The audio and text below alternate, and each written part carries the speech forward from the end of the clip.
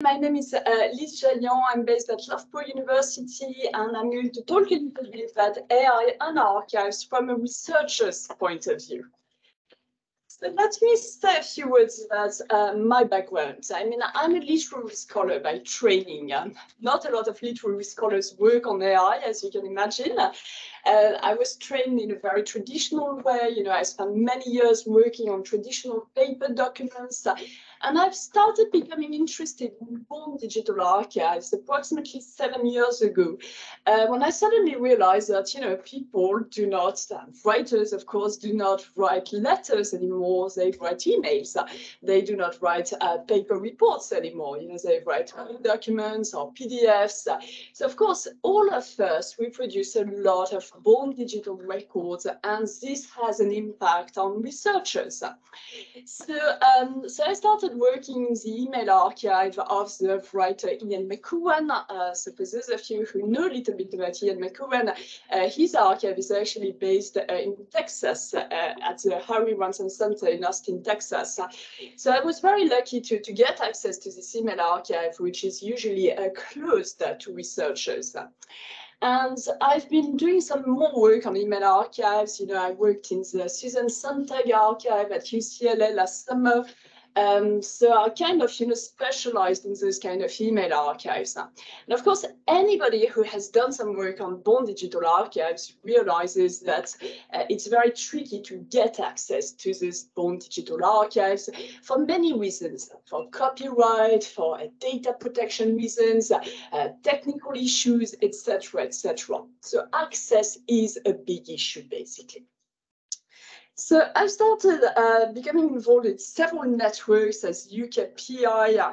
So I've worked on the Aura project, which was funded by the HRC in the UK and by the Irish Research Council in Ireland. And for this project, I worked with Annalena Caputo, who is the Irish PI, and she's a computer scientist, actually. So as I said, I'm a literary scholar. You know, I worked with this computer scientist. And the project was very much about bringing together digital humanists, computer scientists, and various stakeholders. So, of course, archivists, you know, people who work in the cultural heritage sector. So that was very interesting for me, you know, to start working with computer scientists, very challenging as well, because, of course, the language that we use is not always the same. And we actually co-authored an article with Annalena Caputo. So actually, you know, publishing something with a computer scientist can be also very challenging, but very exciting as well.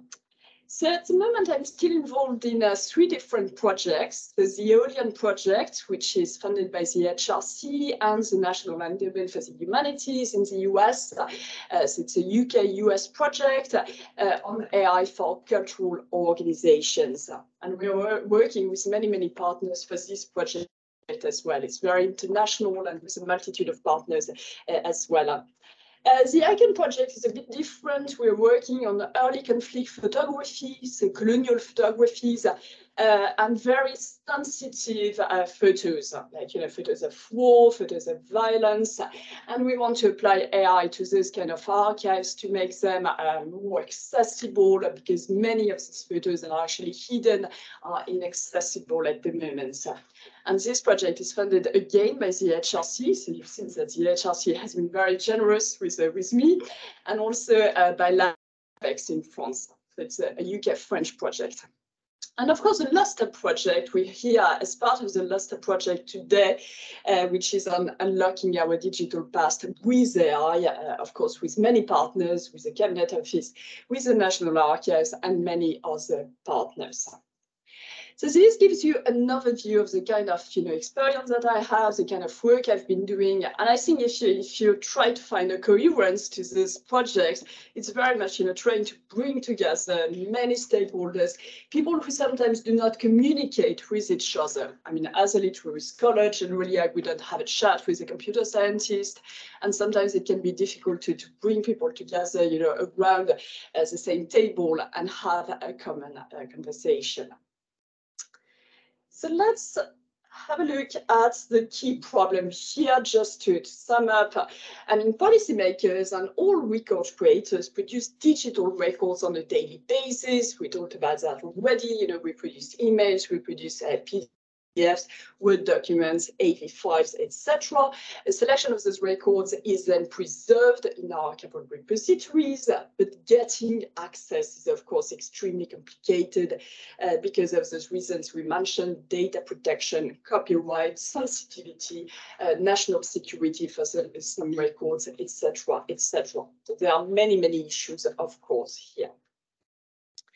So is artificial intelligence the solution? I mean, is it like, you know, the perfect solution to those problems that we've mentioned?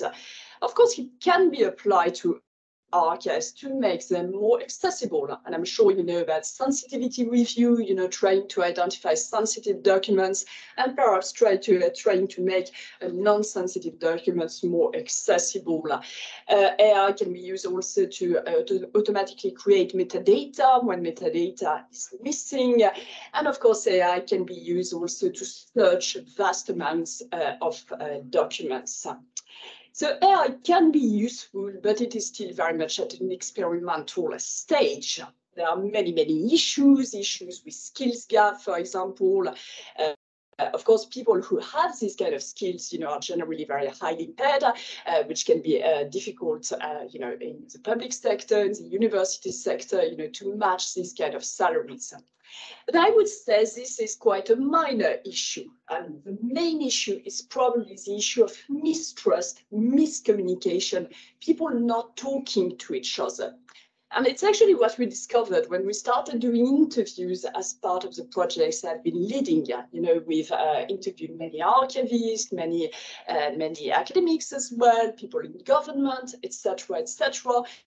And we've realized that the issue of trust is very much a problem here. So really this talk is about trust, trust in other people and trust in the technology as well.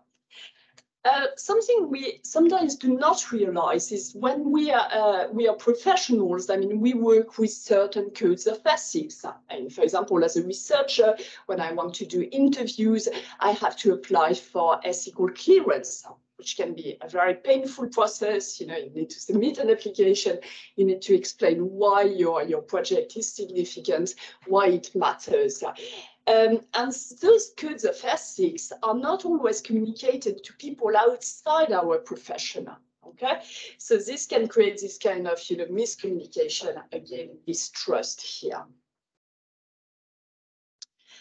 So I would say we have two problems here. We have the mistrust between stakeholders and the mistrust of technology.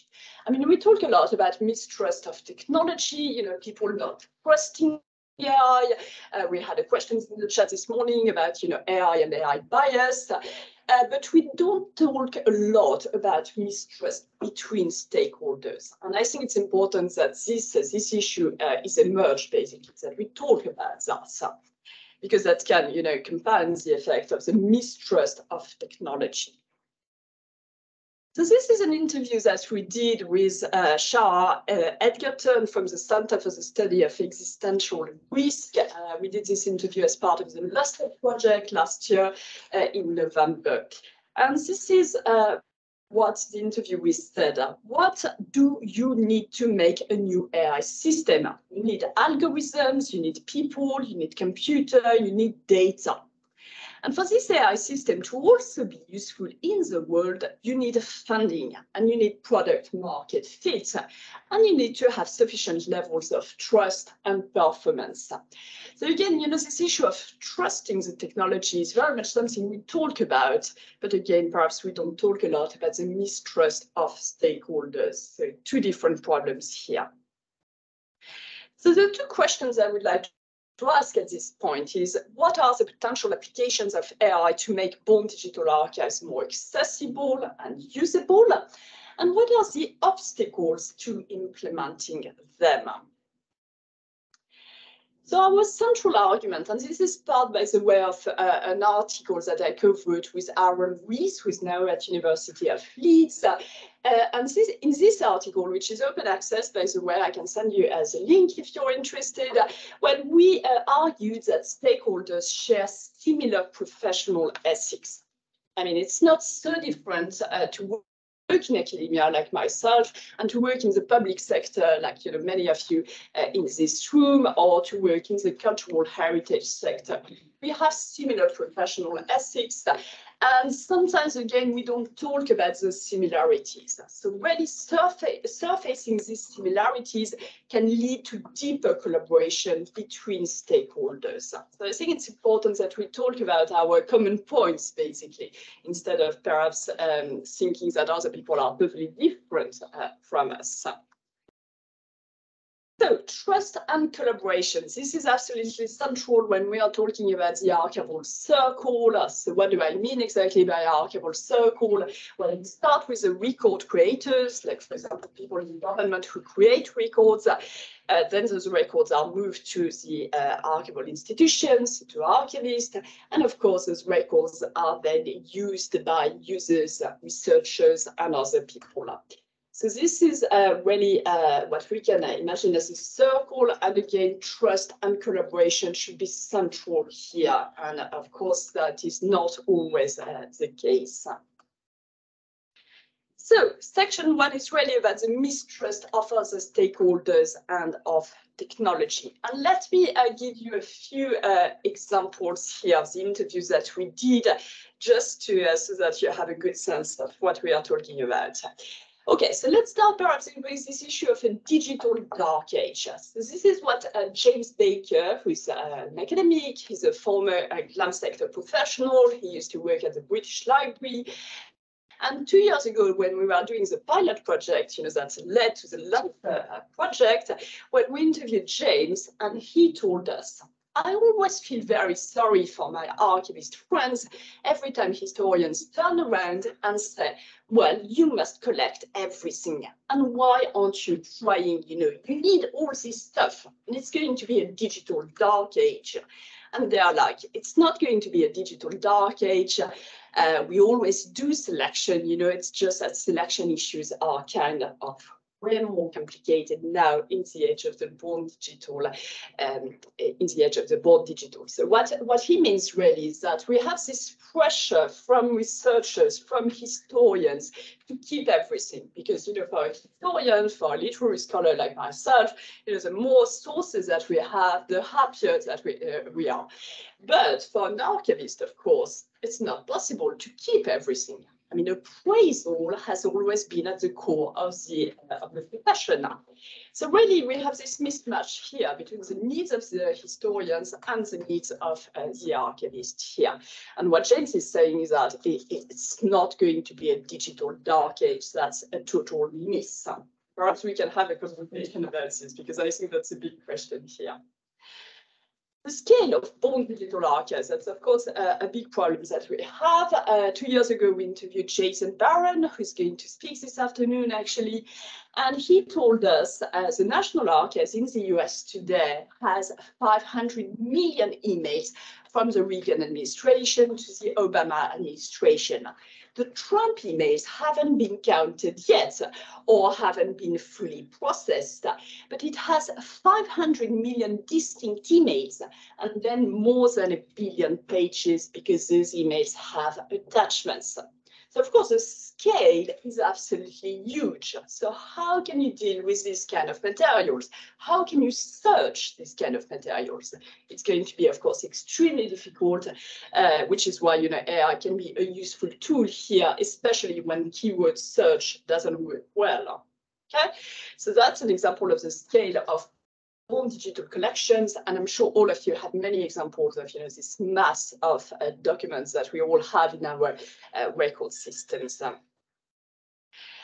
Trusting the user is a big thing as well. We interviewed Adam Nix, who was one of the speakers at the previous Luster workshop, as some of you might remember. And he told us, I would like to see more focus on sharing that duty of care between the archives and the users. I think users need to take a far more active and conscious role in maintaining the integrity of the archival discovery process.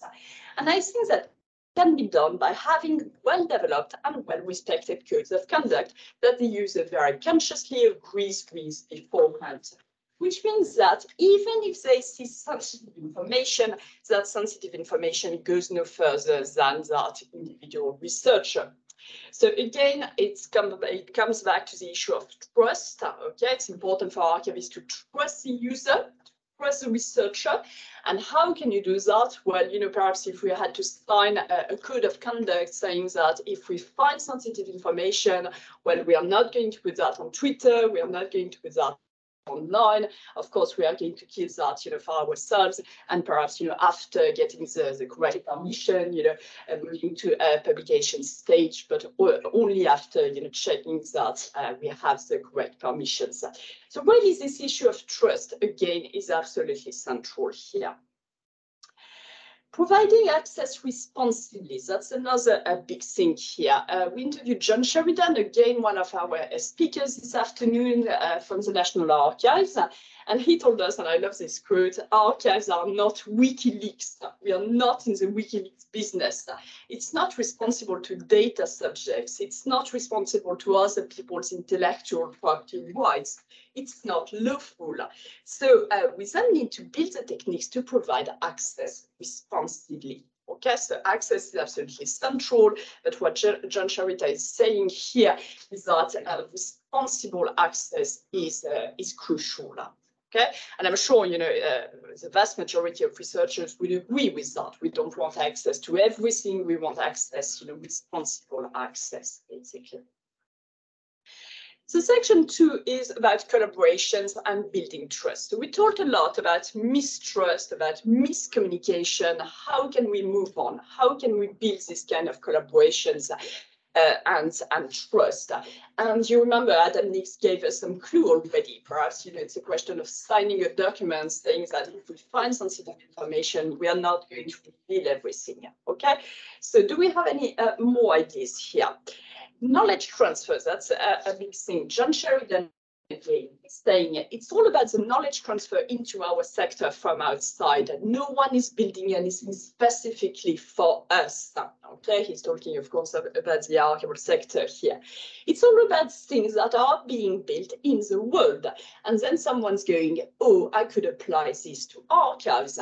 And I think all we can really do is equip ourselves with learning to understand what that kind of technology transfer process looks like and understand what the implications are. Okay, no one is building anything specifically for us. Okay, that's an important point here. And he adds that. So it's quite hard for us to know how to navigate this world where, while we have collections, we're effectively, certainly in terms of budgets and in terms of capacity, we are fleas around elephants, and we are not on our own. These issues are persuasive, and again, I think it's about not just talking to each other, but talking to other people who share concerns, and that's going to be very important too. Okay, so this idea that we need to talk really to have this meaningful conversation between us stakeholders.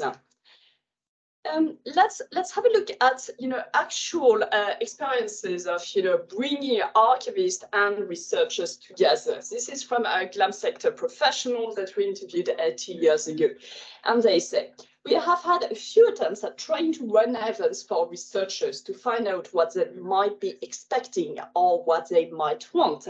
And the majority of our existing core research audience is not yet working with born digital material. And again, I love this quote. Why? Because I tend to assume that everyone is working with born digital archive. So that's definitely not the case. Again, it's like chicken and eggs. It's because many of those archives are not accessible, that many researchers are not working with born digital archives.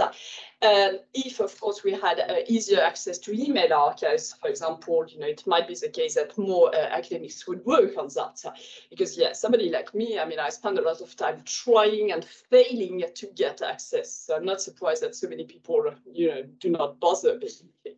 Okay, so I think it's important to remember that, especially if you perhaps, you work in the government sector, you don't have a lot of contacts with academics. Many academics are actually not working with born digital archives, but perhaps they would like to, move on to using those sources. And I think, of course, at some point we will have no choice. If you're a historian and you work on the early 21st century, well, you will need access to born digital archives. It's not a question of, choice here. This is Andrew Wiley, an archivist, again, that we interviewed in 2021, and he said, I thought the researchers would be much more confident, self-confident, but they all seem to doubt their essential skill sets as historians. So remember that those historians might not have any experience of working with born digital archives. Again, they hoped that they would be retired before they had to do too much of this. Okay, and Andrew was quite surprised by this, the fact that not many researchers are actually working with born digital archives. So again, it can be a bit frustrating to organize those events, with archivists, with academics, just because sometimes, the concerns are not exactly the same. Yeah. So how can we facilitate access? So this is a government professionals that we interviewed again in 2021. When you're talking about the public sector, the work we do is funded by public budgets or scrutinized by parliament and by journalists and by everyone else. Most of our work should be public by default. I think if more of our work was public, I think more people would find it kind of boring. But also it wouldn't be, in the case of data leaks, secret trove of cabinet office emails released by aid. So again, perhaps something controversial here that most of our work, most of the work in government should be public by default. Again, perhaps this is something that we can discuss later on. So let me try to summarize what I've said here. I think the important point is that sometimes people fear betrayal, but there can be no betrayal without trust. And it is precisely this lack of trust in other stakeholders and in new technologies that was highlighted in our interviews. Okay, this is the common themes. This is something that we see over and over again. Lack of trust in other people and lack of trust in the technology. And of course, mistrust of technology makes it difficult to implement AI tools. So the concerns that our interviewees pointed out, in terms of accountability, in terms of control, in terms of bias, make it difficult to accelerate the development of AI applied to archives. So it's not so surprising that AI applied to archives is still at an experimental stage. So, what do we need? Well, we need more cross-sector and cross-disciplinary dialogue to really surface this shared professional ethics between stakeholders. As I said at the beginning, it's not so different to work in academia and to work in the archive sector or to work in government. So if we had more conversation and we were really, trying to understand each other, we might move on and perhaps, overcome this mistrust and this miscommunication. We also research across disciplinary boundaries. That's really a must. I told you, at first it was quite difficult to work with computer scientists for me, but I think, the more of this work we do, the better we get at it, and it becomes easier to share, this common language, basically. And of course, I work in digital humanities. So by essence, it's an interdisciplinary field. So I think it has an important role to play in bridging the gap between record creators, archivists, researchers, and other users. So perhaps as digital humanists, we are well placed, to bridge this gap and to start this collaboration. So let me share this wonderful quote by Susan Collins: "The Hunger Games, for there to be betrayal, there would have to have been trust first. And of course, there can be no betrayal without trust." So let me conclude this. Thank you so much. Thank you for listening. I'm happy to answer any questions. Thank you.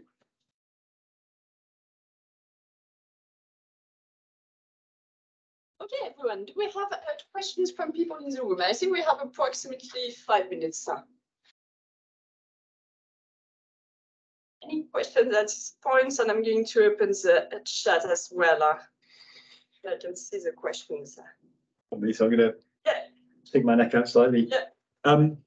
You talked about trust between stakeholders and between sort of identified stakeholders. Of course, working in the public sector, one of our stakeholders is the public. And they get a lot of their information via various different media sources. How do we get over the problem? Somebody put it to me a while ago, if you're private sector and you make 50% of your decisions correctly, you'll make a profit. If you make 75% of your strategic decisions correctly, you'll make a big profit. If you're public sector and you make 95% of your strategic decisions correctly, Public Account Committee will want to talk to you about the other 5%. And the newspapers will put the other 5% in their front pages. How do we build trust between those of us that work in the public sector and the public? Yeah, I think it's difficult because I mean, many professionals, including of course in academia, tend to be very risk averse because there are some professional risks to making some decisions. And I remember when I was working at the British Library, several years ago, it was not possible to take photos of materials because of copyright reasons.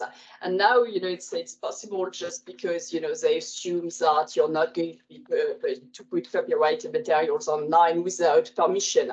So I think they moved from a very risk-averse position to something more pragmatic, basically. And I think, things can change, obviously. As bigger organizations, we tend, again, in academia, it's exactly the same. We tend to be very risk-averse and, sometimes we just need to be pragmatic, basically. But of course, there is a legal framework as well, which can be very restrictive. So there are so many issues, basically. So my answer is really there are no simple solutions, basically. Any other questions? While we wait about the chat, I was just curious, coming myself from a background in the humanities, what were the biggest challenges in accessing on email archives of writers, and if you are aware of any difference in terms of challenges that, for example, you faced when you were trying to access the Ewan McEwan archive against other kind of challenges in accessing kind of non-online digital archives, so yeah. Yes, so the email archive of Ian McEwan is an interesting example because I had to go to Texas actually to consult the materials, so nothing was online, and the only reason they gave me access to the materials is that I knew the digital archivist at the time. I was organizing a workshop as part of the British academic project, so I had some connections with them, and they were very helpful. They brought a laptop in the reading room, and I had access to a selection of emails. So it was not the entire inbox. It was just a selection of emails based on a list of keywords that I had sent them. The interesting thing is, so that was in 2017. Okay, and I went back to Austin, Texas. I think it was last summer, and I realized that actually the email archive is still closed to researchers. So it's not, if you go to Austin today, you would not have easy access to to the emails of Ian McEwan. So access is not something which is easy for email archive. Same thing for the Susan Sontag archive. At UCLA, I had access only to a very small selection of emails, and emails that were very, very blunt in a way, nothing about very personal or anything. So I think, again, I understand that archivists do a selection of emails. That's normal, that's part of their job. But sometimes there is a lot of an attitude which is very risk adverse. So I think perhaps trusting that the user will not put everything online and will just, be professional. I think that's important as well. But I would say in the case of email archives, it can be a nightmare to get access to the archives, really. Not an easy process at all. There's someone in the chat. Yeah, go ahead. Do you want to read it? Yeah. David Adelson is asking you, let me just put the camera on so people can actually see me. Can you say a little more about what is happening in other jurisdictions in the field and what conversation with the Information Commissioner as a regulator? Yeah, I can't really comment on the Information Commissioner, but what I can comment on is different legislation, because I think that's not a coincidence that it's easier to get access to foreign digital archives in the US, okay, than in the UK. I mean, of course, the legal framework is totally different. So in the US, they tend to assume that if you find sensitive materials, you're not going to share this without permissions, which is why I had easier access to email archives in the US. I gave you the example of Ian McCowan, Susan Sontag. In the UK, it's much more complicated. So of course, the legal framework has an impact on the kind of work that we can do in Europe. And of course, continental Europe is still another story, of course. So yeah, of course, we do need to be aware of this legal framework, absolutely. Are there any more questions from the room or anyone in the chat? I think, yeah, go ahead, yeah. You mentioned earlier about coming together from various disciplines and talking with people that you might not necessarily have experience or even reason to talk with normally. How have you found actually approaching to the same table and like communicating with them, working with them? Have you found like any potential solutions to not having common ground initially, or like difficulties with not knowing each other's disciplines or like the intricacies of what you do? Yes, so that's a very good question. I mean, I remember when I started this kind of work, with computer sciences, they were like, oh, literary scholar, I don't talk to literary scholars, they had absolutely no idea of the kind of work that we can do. And of course, vice versa, we don't really engage with them on a regular basis. So I think just organizing these kind of events, having coffees, having lunch together, that's really the starting point, because we can, realize that we have some common concerns. And many of you in this room work in government, you work with digital records.